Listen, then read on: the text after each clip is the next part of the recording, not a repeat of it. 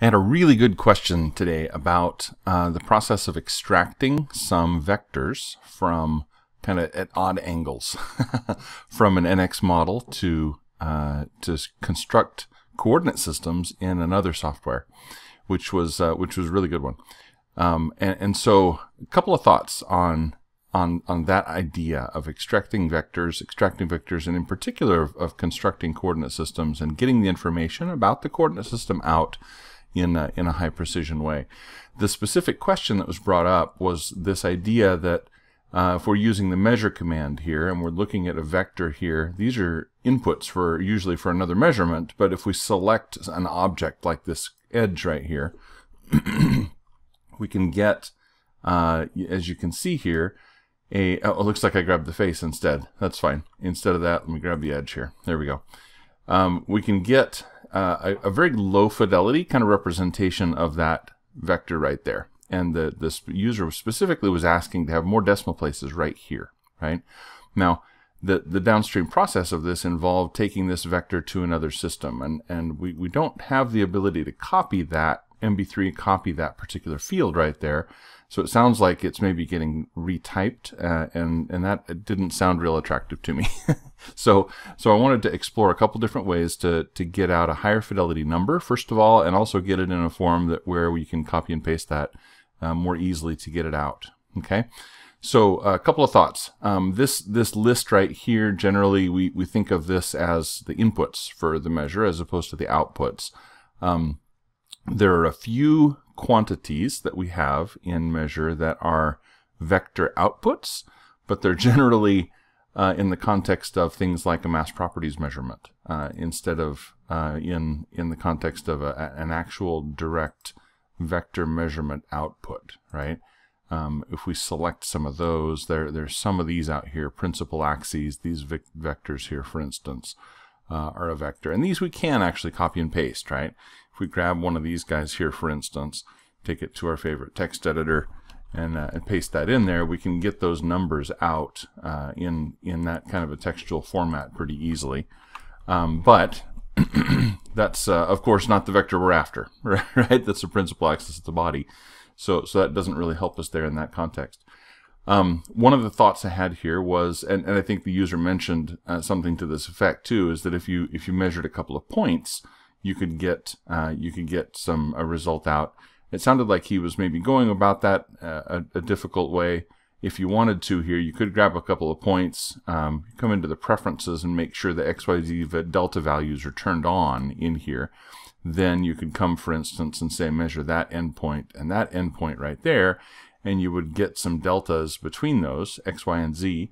You notice these are 4 decimal places here now, right? So that's better than 2, but still not ultra high precision.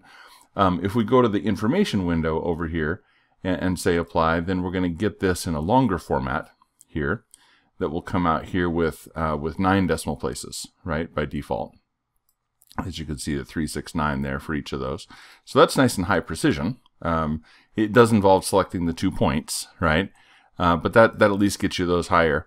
Now those 2 values, the 4 decimal places and the 9 decimal places, both of those are governed by a customer, or rather a setting here. So if we go to, the preferences user interface here, and in the options, so this options group right here, you'll notice in the dialog boxes here, there's this customer, or this setting preference. There we go. It's the word I'm after. This will govern how many show up in the in-scene dialog over here, right? And we can crank that up to 8 or 9 if you really want to, and copy them directly from that in-scene dialog. The other one is down here in the information window, and the information window by default is 9. If we check the system precision here, that'll go even higher, actually, though it does get out to where it's kind of silly. But so, for instance, if we were to come here with that turned on, come to a point, again, we could select those 2 points. We get those 4 decimal places here. Again, these we can copy. We can MB3 and copy these values individually and paste those in. Oh, they're actually pasting. That's kind of cool. They're pasting higher resolution than we're copying them. We're displaying 4, but the number actually contains more precision. So that's actually a good step anyway. Anyway, so yeah, that's playing around with that. There we go. So that's one step, right? So we could leave that at 4, but as you copy and paste these, that would come out with a higher precision. Here again, if we go to the information window, I don't need that angle actually. Let me remove that guy. So we've got that delta. These guys now, as I mentioned, we're doing the system precision. So this is coming out to like a crazy high number now. So we've got 3, 6, 9, 12, it looks like, and then a bunch of zeros after that. So it looks like we're showing 16 decimal places here. With you know, meaningful numbers out to 12. So that's as high as we're going to get, right, out of our double precision system there. But at any rate, that's one way, right? But again, that's the 2-point method there, right, for creating those. Now, thinking about this a little bit, the downstream usage of this, the customer mentioned, was to create coordinate systems for another system. And so my thought was to use a datum thesis here to do the datum thesis constructor to actually construct the datum thesis itself, and then pull out really all 3 directions at once, right? So for instance, we could come in here and say we choose any of the methods to construct, right? And I was thinking of this origin XY here as maybe a convenient way to do it on this one.